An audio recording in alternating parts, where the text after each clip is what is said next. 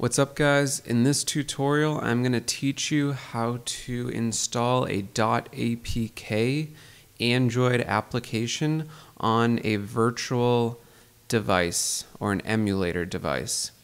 I have a Pixel running right here, and if we pop open the search functionality, I am just going to look for the YouTube app, and as you can see, it's not installed.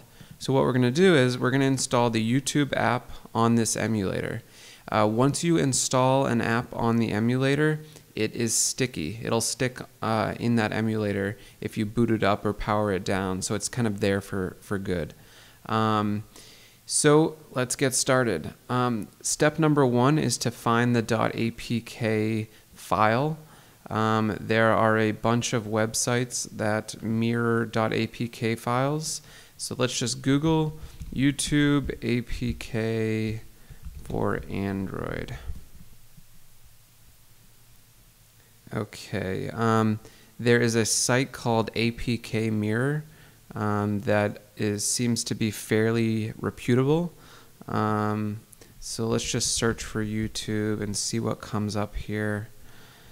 Okay, so what we want is we want the author to be Google Inc.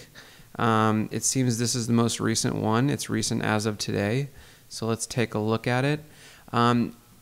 Here on this site, the APKs might differ slightly. So if we look down at what's available, we can just see there's different versions and there's different release dates on these. And also, you do need to consider the architecture of your phone. So that is something to consider as well. Let's see here. Okay, so I happen to know that for this device we want the x86 version. For most apps you don't really need to. For most apps you won't need to consider the architecture, but for this YouTube app they specify a slightly different app given the architecture. So we can take that into consideration here, and let's download. This is very recent, as of April 19th. Let's download this APK.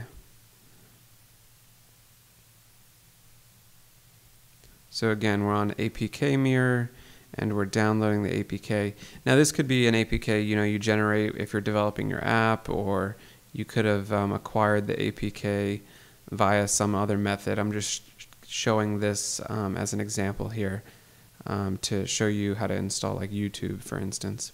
All right, so we've downloaded the APK locally.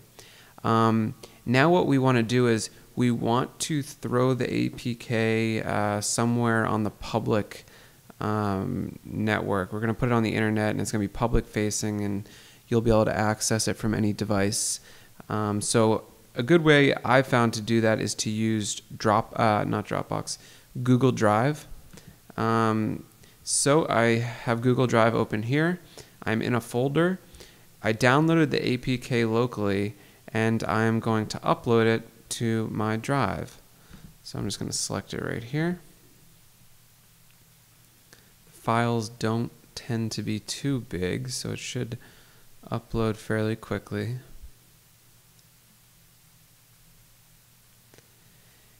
So a quick note, you could use another service to host your file. You could host it yourself, or you could upload it to another file sharing service. I just find Google Drive to be the best.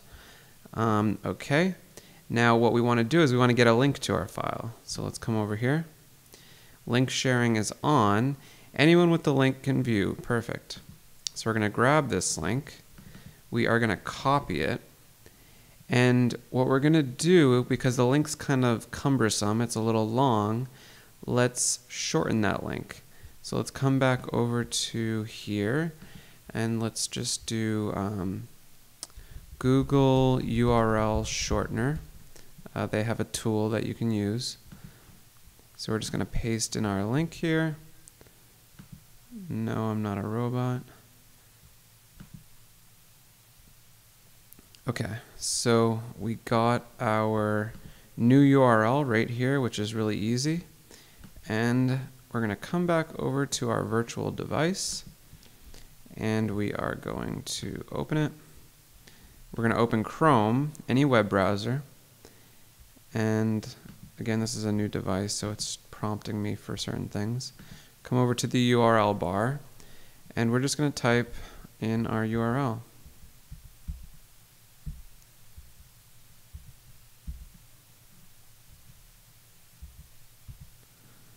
And then press enter. And then we'll just download that.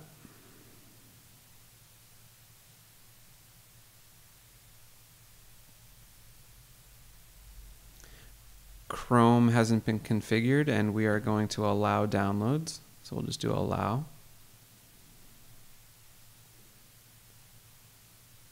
Seems like the APK is now downloading.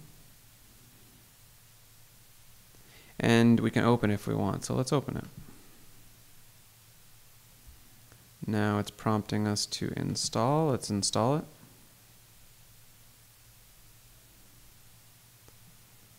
Okay, let's open it up.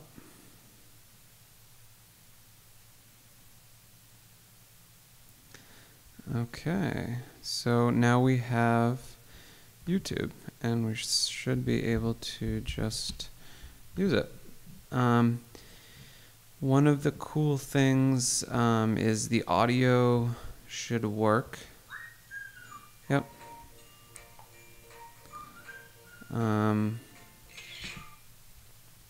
And now it's just on the phone. YouTube is on the phone, and we can use it. Other applications can use it too, which is pretty cool.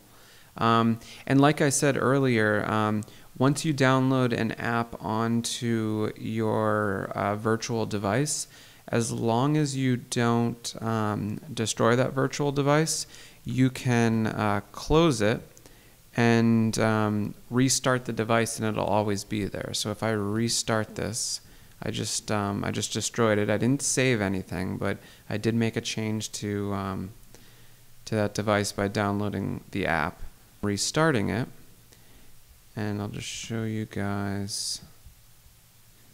Okay, and it's there. So your apps will stick when you download them. So the only thing that's interchangeable here is you don't have to use Google Drive to host the APK. You could throw it on another website, but I've found Google Drive to be the best. All right, guys, that's all I have today, so thank you.